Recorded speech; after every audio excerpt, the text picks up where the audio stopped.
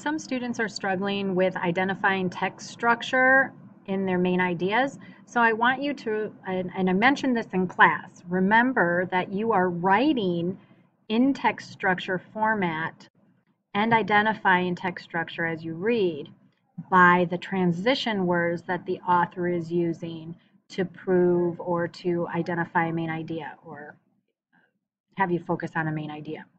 So let's say on page 6, I have for one of my main ideas is that she said his head was like a skull looking at her. So I have this as character because Miss Crawford, as I'm thinking about this and annotating, Miss Crawford is talking about Boo Radley. She's using a simile because it is comparing, it uses like or as, comparing two things that aren't really the same, but to make a point. What it tells me is that Boo is kind of death-like and spooky, a skull. So I think of the words. I think of head like a skull. A skull is dead, death, spooky, and so Boo is kind of spooky. Okay, so I've read over, and here's the second example. After reading, I'm going back and annotating. I see that I have a bunch of I's. I was, I saw, I would. So something is important about learning about our narrator Scout because she's focusing on her. So whatever she's thinking about here has more to do with her than it does to the person she's talking about. So she's talking about her teacher, Miss Caroline, and it says, as I was the last to leave, I saw her. Oh, I see as here. Is that a device? No, it's not a simile because it's not comparing two things.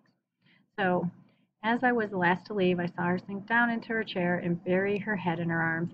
Had her contact been more friendly toward me, I would have felt sorry for her. Okay, so I know this is a main idea. It's a main idea about the character Scout because of my anaphora, the repetition at the beginning of clauses.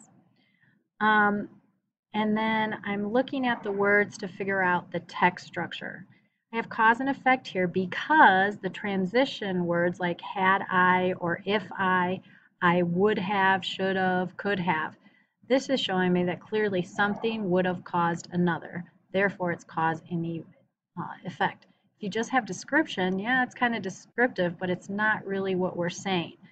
We're saying the main idea here is that the cause and effect. She sees her teacher upset about the day, but she doesn't feel sorry for her.